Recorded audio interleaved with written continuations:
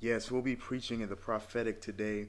We will actually have prophetess Sharika McCullough, who will be giving me the message on which I shall be teaching on today. If you would just stand with me and turn to the book of Deuteronomy.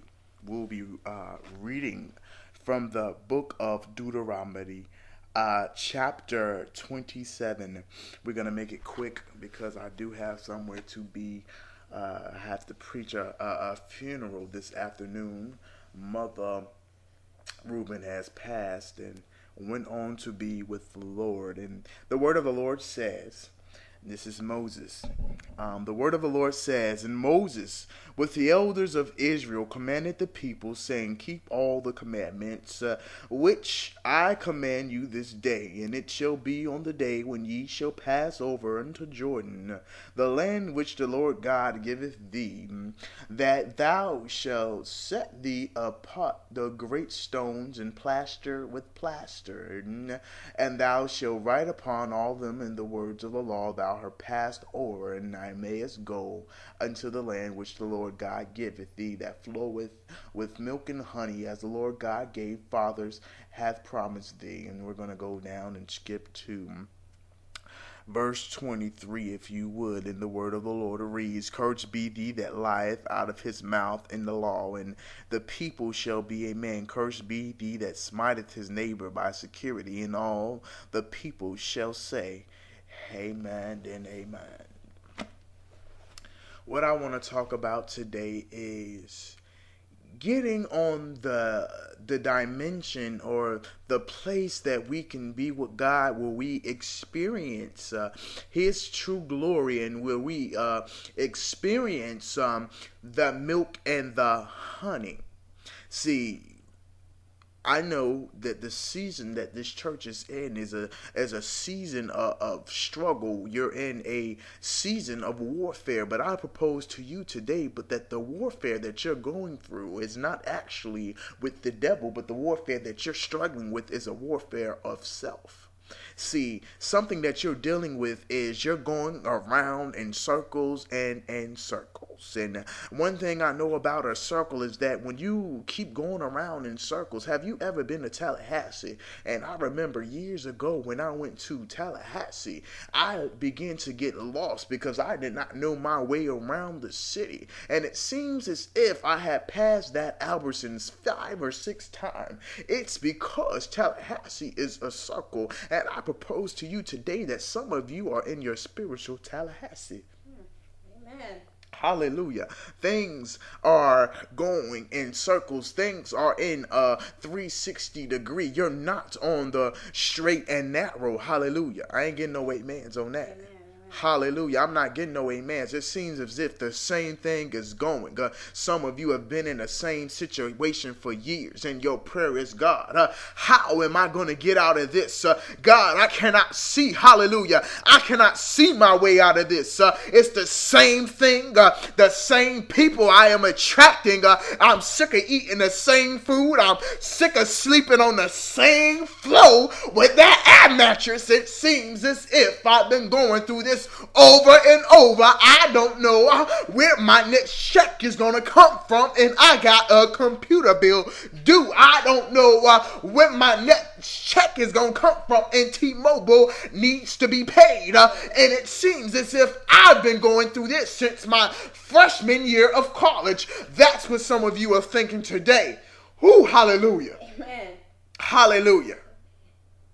But see, what God is doing at this hour, He wants to take you to a place where you experiences His Shekinah glory. You're experiencing His milk and honey.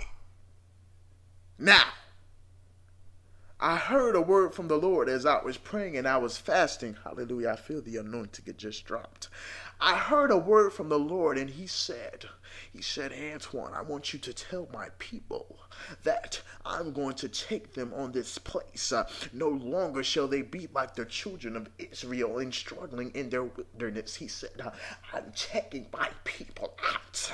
I'm taking my people out. out. I'm taking my people out of the wilderness, and I'm placing them in the land of milk and honey. And even though there are going to be some giants that are in the land, don't worry about the giants. Don't be like Lot's wife, because if you be like Lot's wife and you turn back and you look back, you're gonna turn into a pebble of salt.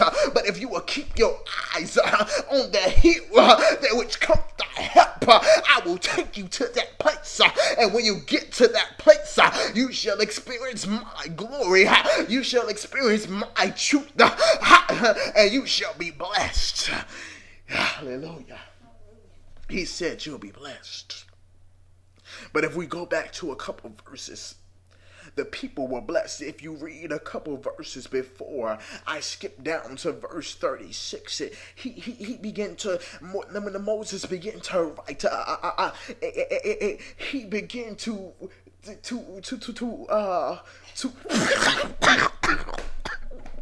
yes, we put people on the spot in this ministry, and we're going to have Prophetess Sharika to take over where I left. He began to.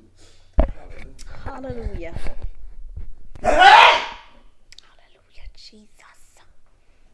He says he's going to take us into the promised land. But as Pastor was speaking, I hear the Spirit of the Lord say that some of you are at your mountain right now. Hallelujah. Your mountain could be your problems. Hallelujah. Your bills. Hallelujah. Your family members who are lost. Hallelujah.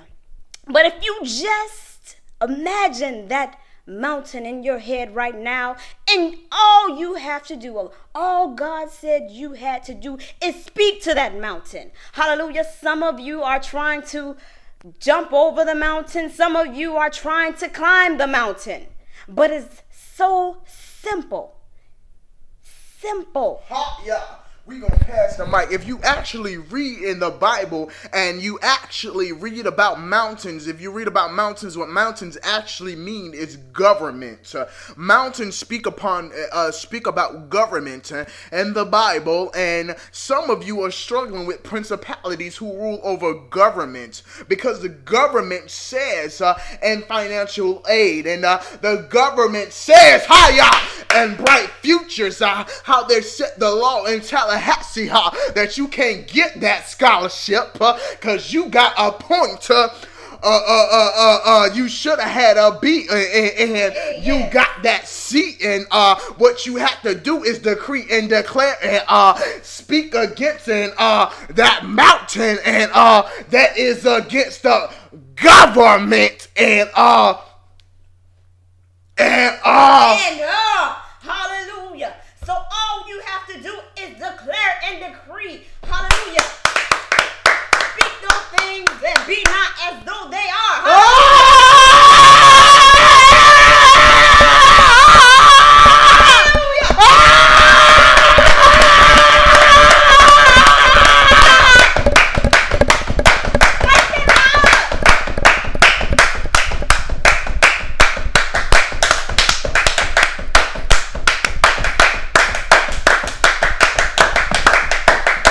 Fire in my bones, fire in my bones, fire in my bones, feel like fire, fire in my bones, fire in my bones, Holy Ghost and fire, feel in my bones, oh fire, oh fire, oh fire, oh fire, oh fire.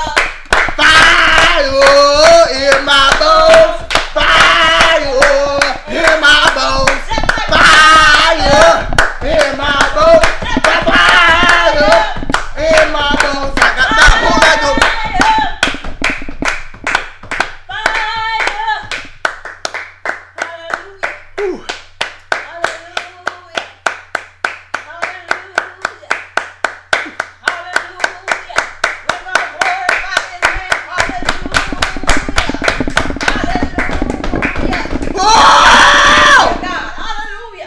God. Yes, God. Hallelujah.